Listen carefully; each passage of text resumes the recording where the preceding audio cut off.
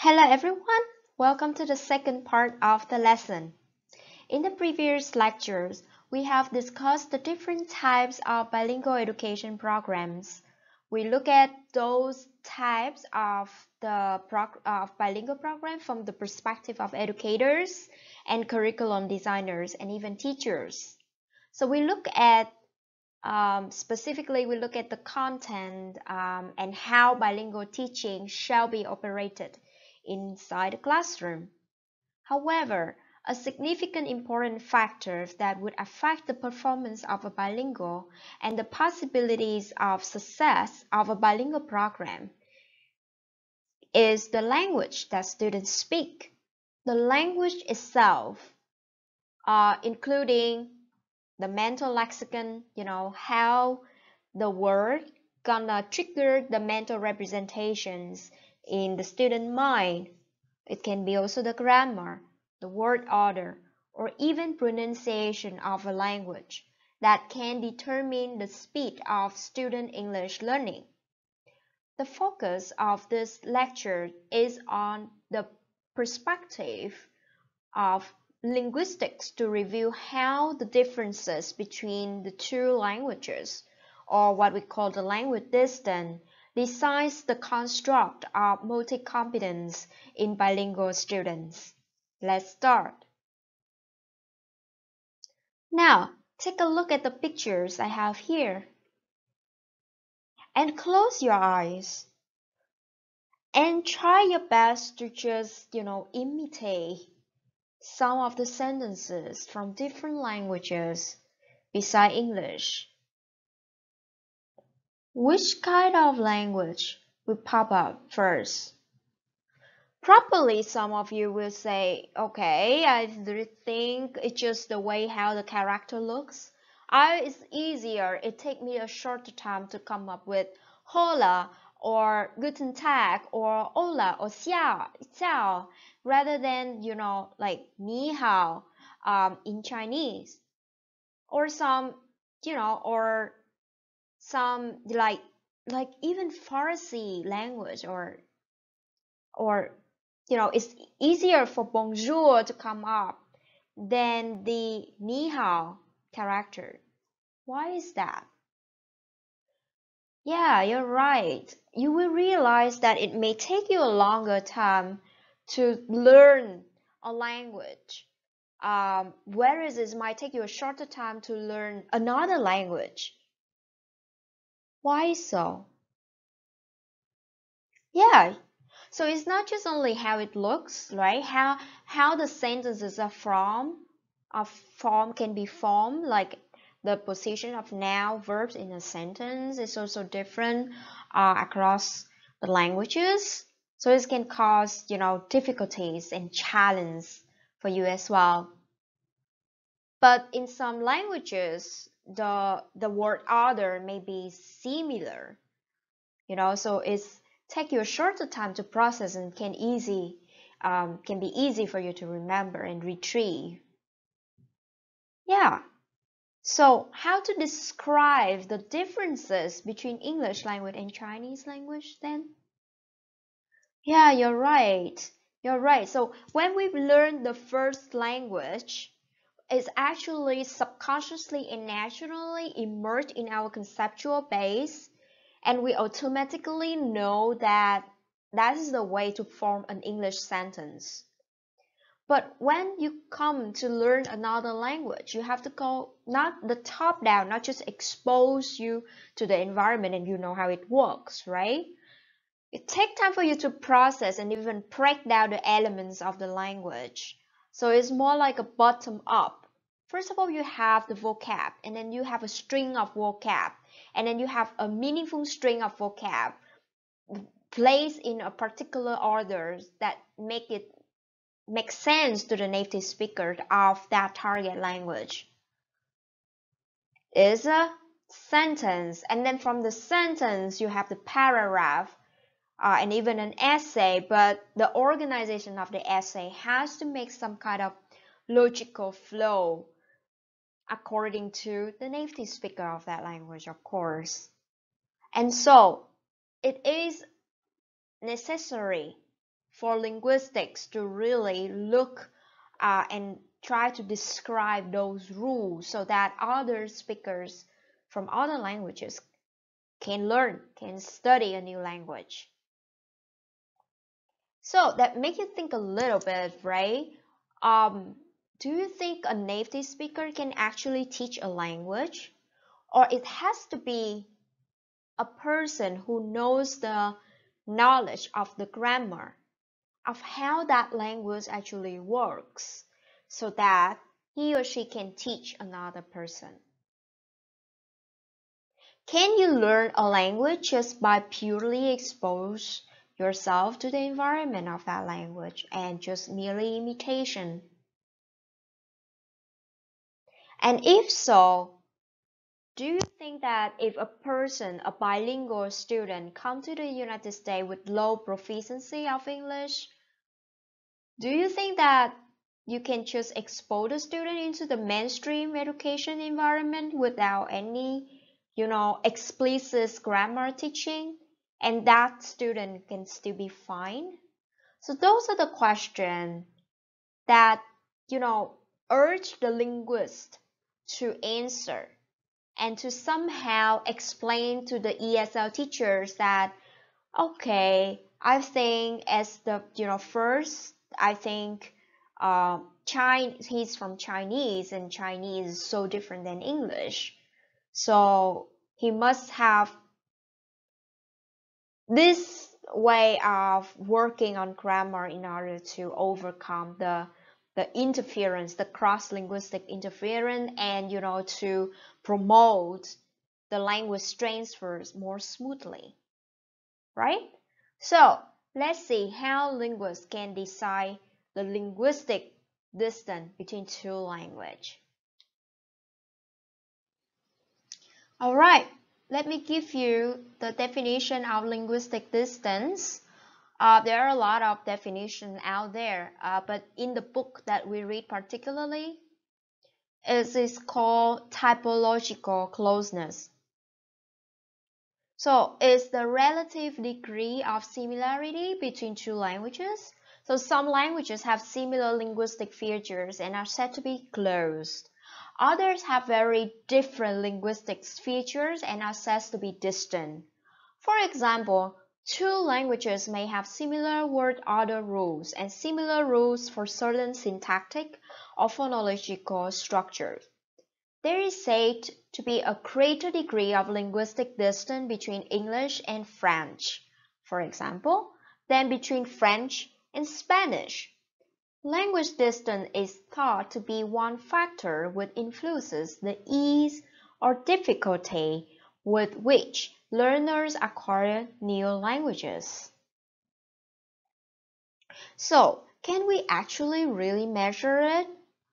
In spite of the fact that a number of researchers have attempted to measure it or to establish measurement system for determining the accurate linguistic distance, there has been very little literature dealing with this topic in the holistic approach. I have not been able to find any article that firmly refers to a measurement system that could function as a robust and accurate tool to measure the distance between languages. In other words, no study has established any solid standards or criteria to measure it yet. Finally, there is actually a new perspective that the book proposed. As you can see, it's not just only look at the linguistic only, but also look at how language is used, or the pragmatic oriented languages compared with the kind of language that is more restricted in the grammatical order.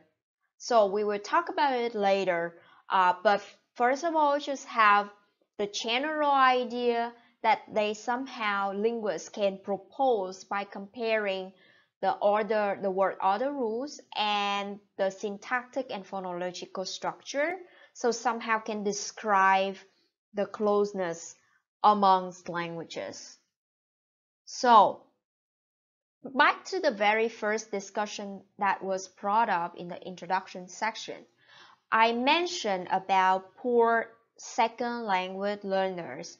So it is usually that the difficulty or the degree of second language learnability is heavily dependent upon the distance between the languages, the first and the second language, for example. However, there seems to be a lot of other major factors, that extra linguistic factors that we will discuss later in the lesson as well. So, with the assumption that it is possible to compare the grammar and the rules of two languages, and then try to map it, how easy to learn it, how easily a student can learn it, and how difficultly a student can learn it. I'll give you a demonstration. So take a look at the pictures. You will see that let me see. For example, the group 1 languages will be Danish, Dutch, French, Italian, Portuguese. You can see the length of training in order to reach a proficiency level. You see, so for example, it takes like 8 weeks in order to have the intermediate low level. Whereas in group 2 language like Indonesia, Malay, or German, it takes 16 weeks. So English properly, where is English actually? Do you see it? I can see that, oh, I see Vietnamese is in group 3. So actually it takes you 16 weeks. And then you can be novice high. Wow, I'm a little bit, I'm doubtful about that. I don't think that it's easy like that. And even with Korean or Japanese or Chinese in group 4, you can see after 16 weeks, 480 hours, you can be novice high level. Even you can like communicate and actually like form sentences. Interesting. Well, this is the Foreign Service Institute that belongs to the United States Department of State. It is the federal government primary training institute for officers and support personnel of the U.S. Foreign Affairs community. So they prepare American diplomats and other professional training to advance the U.S. foreign affairs interests overseas. And so they created this list to indicate the approximate time a well-educated American would need to learn a specific language as an English native speaker. So you can try. The table is just an excerpt of that list, of course, but the assumption based beyond that is it depends on their categorization showing the difficulty to learn foreign languages and indicating the length of time that the learner would need. So this is called the American Council of Teachers of Foreign Languages scale. So they base on this to have the curriculum and the content to teach about a language, knowledge of a language. Yep. So let's summarize. So language typology is the first criteria on the list, like how we can compare the two languages. So it's actually the descriptive way in which universal can be expected. Like if I can describe Chinese as a grammar, I can also describe English. Like any language can be described, can be concluded as a systematic set of rules to apply so that you can, improve your language abilities that make you closer to the native speaker. And of course, that natures of rules can affect the development of the second language grammars. Yeah, since you have the first language grammar already established, if the second grammar is similar, it's easy to learn. If it is not similar, it's too foreign, that's so difficult to learn. And then it will also very interesting in the way that it will affect the acquisition order as well. So for example, in my study that I'm doing right now, I figure out that a bilingual student have to take more time to use the adjective correctly within an appropriate context, whereas for the nouns they acquire it faster. So the language typology can also affect the acquisition of order. For example, you will observe that your student just makes specific, like a lot of errors in their writing, just focus on a specific aspect. So for example, the verb forms, the verb forms uh, and as you can see, the mark forms are the one that are last to be acquired. Um, Whereas in the case of implicational universal, one could expect fewer error in the less marked forms. So let's, simply speaking, you will recognize that, for example, in Vietnam, we don't pronounce the final sound. So you will see that when I learn how to speak English, actually learn to speak the final sound would be very challenging for me. Like I can say I speak, not speak, right? So to me, those differences take me a longer time to adapt and to accommodate. And this is the force. So the nature of the grammar between two languages can determine the shape of the learner grammar by what I have just said, right? So you will see that it will emerge in the second language production of your learners. When you see the errors, don't assume that it is something that they should have known and they cause the error. No, assume that there's some factors that interferes their decision making, and your job is to diagnose like a doctor, right? You tell where's the root of the problem and whether if the explicit grammar teaching or explicit explanation between the differences between two languages can be helpful to help your student to overcome that errors. So we talk about language typology is how we can describe the distance between two languages depending on the way that we describe the grammar and whether the grammar is easy to learn or difficult to learn. Okay, so it's focused on the word formation and the grammatical word order. The language typology is focused on the grammatical word order. So the people who support this way of categorizing the differences among languages, they want to categorize language into two categories. The first category, they group languages into the category called configurational languages. Configurational languages. English or French. Okay, so they try to group the language that have these similar characteristics. Okay, those are the languages that have vowel word order governed by grammatical rules and subject prominence. Okay, grammatical rules I explained already. Like if you want to express one idea, you have to use this structure.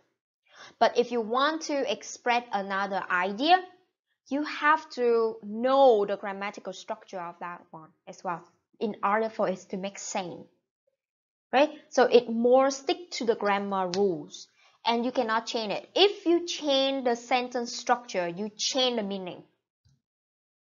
Or even it's ungrammatical, there will be no meaning delivered. So for example, you say like I love you.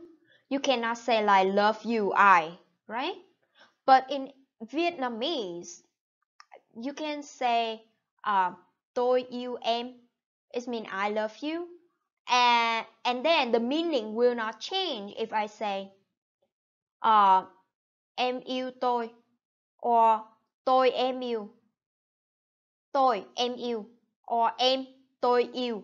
So even I change the structure of the sentence, nothing gonna change. The meaning is the same. Like tôi yêu em tôi yêu, similar meaning. So it's not really configurational languages if you stick to this definition. Okay, stick to this definition. Okay, because there are a lot of other definition about what is configurationality as well. So phrase structure configuration, encode the grammatical function and the logical relation can only be computed at a virtual level of representation. Okay, simply speaking, if you change the sentence structure, there's no make sense. So for those languages, what do you think we shall teach? Yeah, you're right. We shall focus more on the sentence structure and let the student distinguish that they have to write that way or else we change the meaning, right?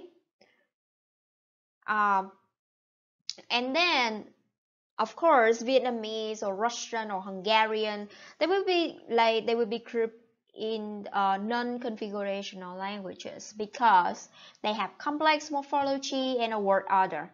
Well, I just let you know that it may seem easy to know that you can change some parts of change the sentence structure, some part in the sentence in a Vietnamese sentence, and it still make the similar meaning.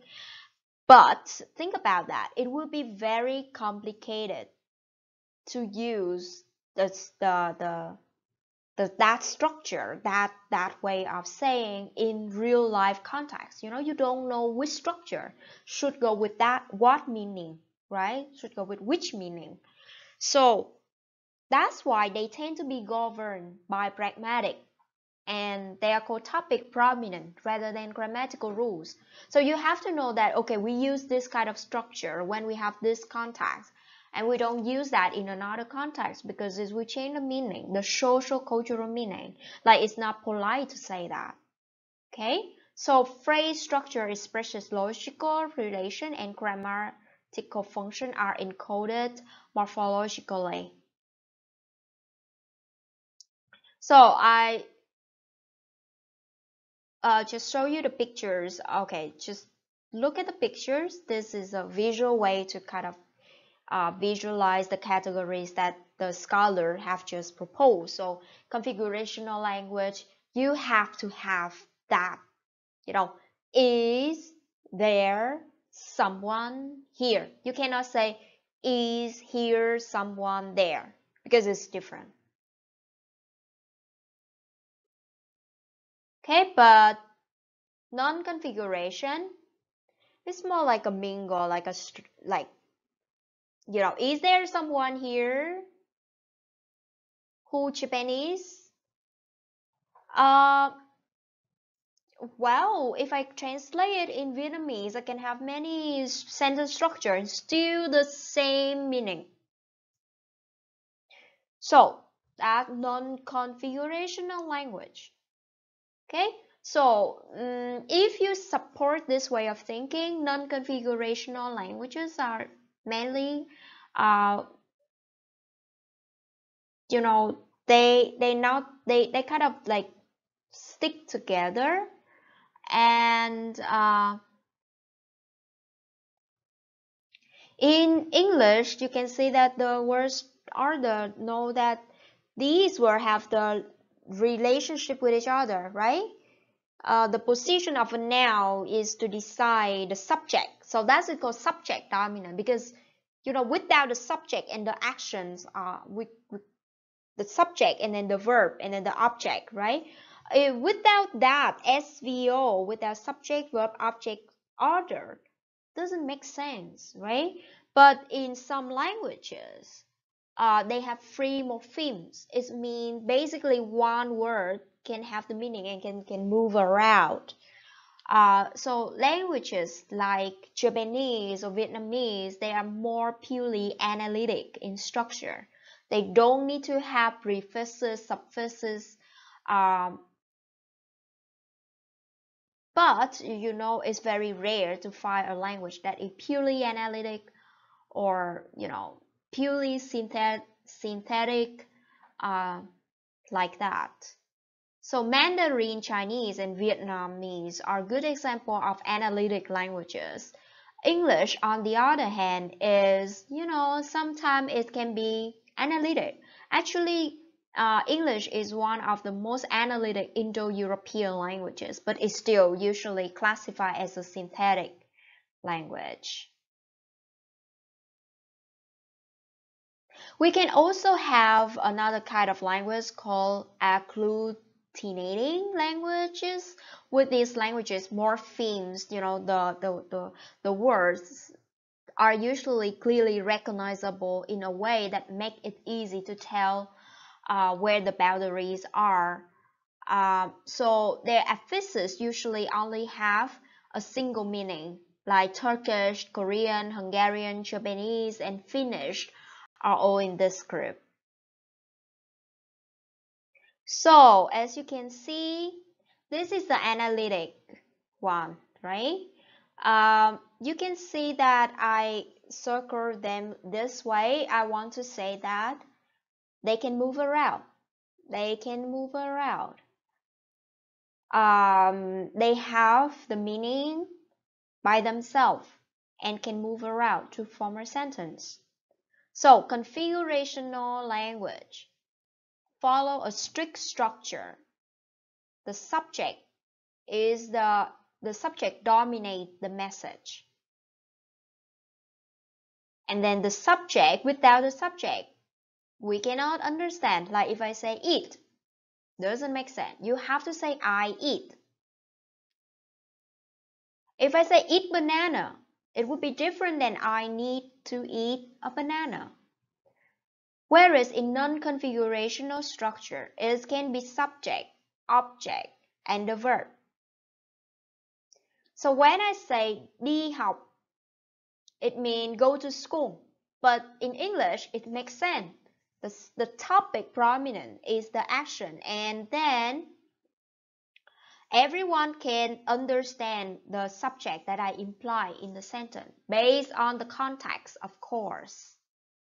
But it doesn't need a subject to make a grammatical sentence structure. So those are the differences between configurational languages and non-configurational languages. Let me give you another example. So you look at the Hungarian. You also see that in sentence A and sentence B, they just different in the contextual meaning, in the pragmatic meaning. So they will use A and B in different situations. But if you cancel the context, how you arrange the word order in a sentence, you don't change anything. So for example, in A, you use the word like that, like the words phrase that I circle in purple and in green. You use them, you just have to move the order of them, and then it can make another meaning. You cannot do it in English, right? Suddenly you will say another topic prominent in Mandarin and Japanese. For example, in Mandarin I say 这个人个子很高. So I have the topic. This person is, I don't call this person as a subject. It's a topic that I'm talking about. And the topic is about the height of that person. So I have subject, object, and the adjective. Whereas in Japanese, it's the similar thing. That palm tree, I don't call it as subject, even it's at the beginning of the sentence. But it signals that I'm talking about a topic. So the message the verb, the adjective is the important thing, not the subject. The subject can somehow be omitted. Okay, and so you can look at table 2. I put here is the matrix of linguistic distance from the study of Isfordane in 2013. So, like we don't have time to really break down into like how these are measured, but the idea beyond this table is just what we're talking about. So they measure the complexity of linguistic structure of a language and then compare it with other languages. And so you can see, so for example, between English and Hungarian, you can see it's so far away from each other. It's 95.22 score. Is so far away from each other. It's so different from each other regarding the grammar and the word order. Whereas English and let me see, English and Dutch, 63.22 is better, right? It's closer to each other. For example, Arabic, okay, Arabic and Dutch, you can see 100, or Japanese and Dutch 101, Korean and German 104.30. So it's super difficult for a Korean to learn German because it's actually totally different system of of word order or grammar rules. And you can see that even Vietnamese and English is very difficult to learn. Yeah, for Vietnamese to learn English. So why we have to know the linguistic distance? Because it gives us the idea that our student may struggle with the linguistic elements itself, like just how to systematize the understanding of two languages in their mind. In their mind first. I'm not talking even about the skill, the production, right? So even the way that the brain process the language when a student hear or read, it can be also different. Like think about if I'm coming from a topic prominent language, the way that I process a sentence would be so different than the English native speakers. You will process the subject first. I may process the verb first, right? So it's interesting to know this. After we go through the categorization of configurability between two languages, do you think that grammar is the only characteristic for us to distinguish two languages? Well, some scholars criticize that. For example, Hale say that the term configurationality is not a particularly appropriate one, since the notion of configuration is in the sense of a hierarchical organization of constituents is essential to all languages.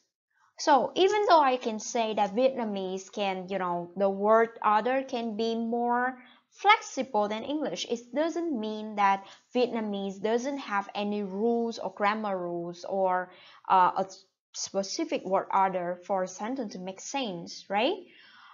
He also said that non-configurationality is not a global property of languages, rather is a property of construction. I suspect strongly that there is no single parameters giving rise to the various properties commonly associated with the term non-figurational.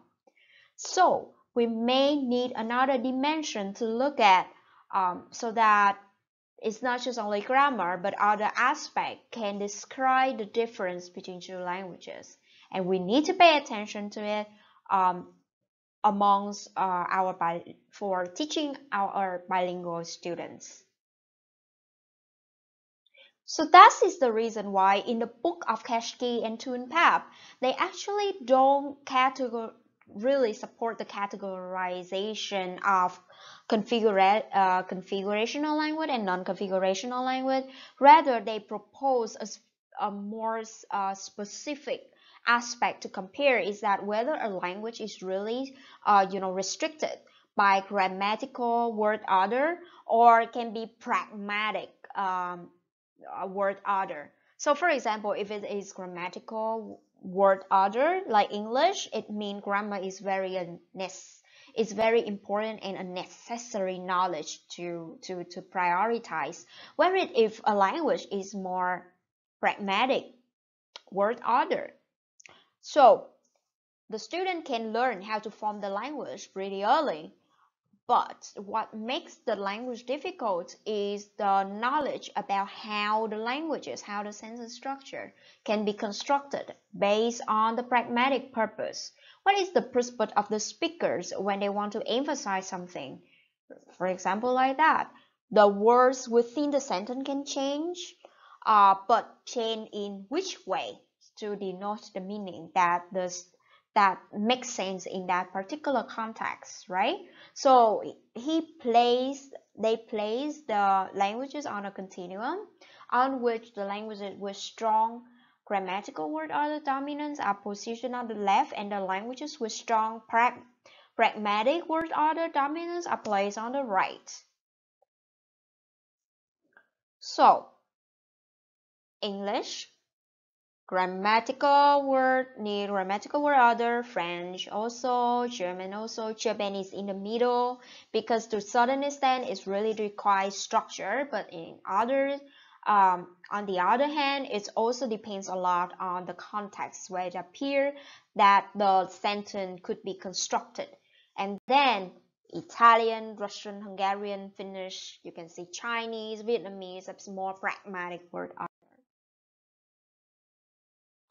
So, the relationship of the two or more languages in language learner is strongly affected, as you can see, by the natures of grammar, by the typological characteristic. Of course, we know that it's undeniable that the beginning of the student, the proficiency of the student is also the variable that decide their how fast they learn a language. For example, if it is an English advanced bilingual, right, a bilingual student who has an advanced English proficiency, it would take him or her faster to learn a new concept. Where it was a low proficiency, there need to be a lot of construction and scaffolding related to vocab and then sentence structure, things like that. So the first variable I would say is the level of proficiency, and the second is the topic that we have just discussed, the linguistic distance, the typological closeness. And this is very objective side, right? Because it depends on the language itself, right? The language has its own grammar knowledge that a language learner needs to master. Like there's no way to really help that but to really sit down and study the rules. However, there's also a subjective side, is also like the individual side. And that's explain why just a mere exposure student into like the mainstream education may not work, because actually if they don't internalize, they don't make sense of how the language is used in that target language culture, then they will just keep repeating the errors when they use that language. For I myself, even I have been learning English for more than 15 years in my life, I still have some mismatch with the native speaker regarding to the cultural distance, right? So deep down, I still need maybe explicit explanation in how language is used and how, why do you say this expression rather than the other in this particular case? And why do you celebrate Thanksgiving? What is the concept of Thanksgiving? What is the concept of Black Friday? Even like, for example, yesterday I went to the clinic and the nurse keeps saying things like the provider will come and answer your question. So in my mind, the provider is the company who make the medicine, but actually the provider can be a doctor in that situation. So a doctor actually come to see me after the nurse. So I don't know that the word provider used in the American culture can mean this way. So there are very subjective sides, really depends on my personal experience with the language. So that is, I call the psychotypology. Psychotypology. And Keshki and Thun Pap said that the further the culture is, the more difficult it is for the learner to acquire concept, to acquire concept. So it's bigger than just individual word.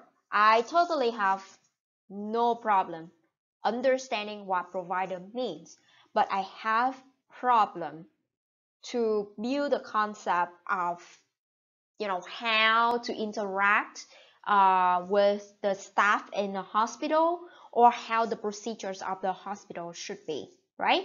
And of course, it's really different than my first language culture. So I need time to really reconceptualize those first language words in my mind. So provider in my language actually mean doctor, because we don't have the same procedure.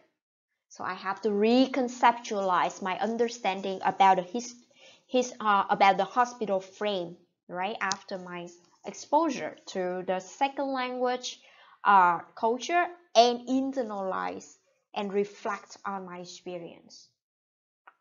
So by saying that, Arabic, Chinese, and Japanese cause more problem for English native speakers because exotic cultures are represented in words denoting concepts that do not exist in Western culture or need reconceptualization. Now, why do we as ESL teacher have to know the theory of typological closeness and psychotypical typology? Well, it's because to compare a language with English, the language, the first language of the student with English, you need to have a holistic consideration of three contextual elements that will affect them.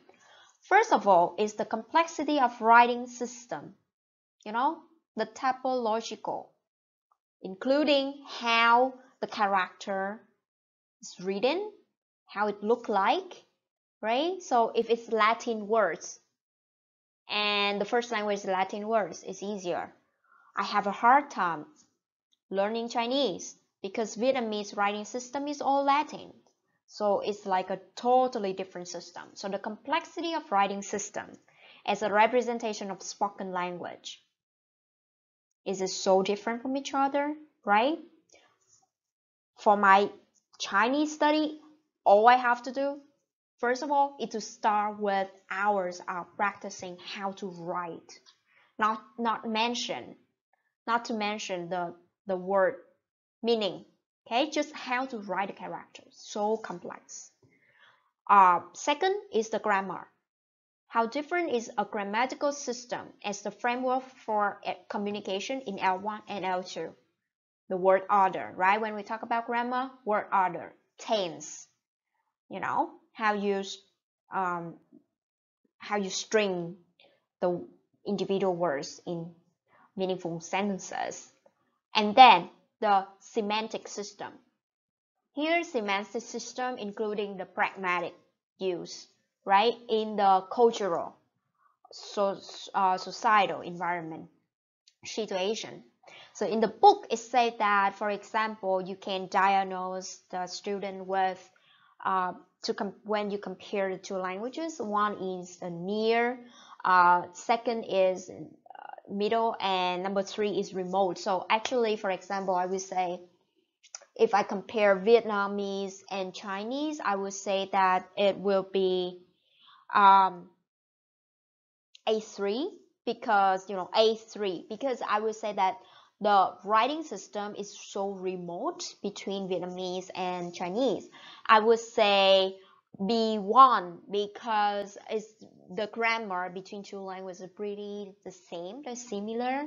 Even Vietnamese has the root in the history that we follow a lot of Chinese grammar at the beginning of our history, our country history. And then the cultural, I would say that it would be C1. We are neighboring country, and the cultural outlook and the meaning of the words is so similar to each other. So think about a case when you have the student from another language. Think about how different, how far it is regarding to writing system, grammar, and culture. So that is the application of the reading.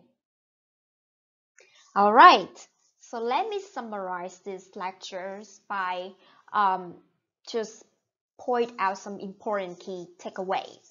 So why do we have to know this theory of linguistic distance and multi-competence? Because the performance in first language is facilitated by the knowledge of a foreign language, the second language, the third language, only when the proficiency in this foreign language is sufficiently high, or else the student will mainly just depend entirely their understanding and their language production on the first language. To have multi-competence, that is the aim, right? The goal of bilingual education is biliteracy. So the language learner has to use the language for real, because second language participation is crucial for the development of multimodal conceptual representation, not just acquiring the code. So that's what is the point. So the point is that you may let your student to do exercise such as fill in the blank.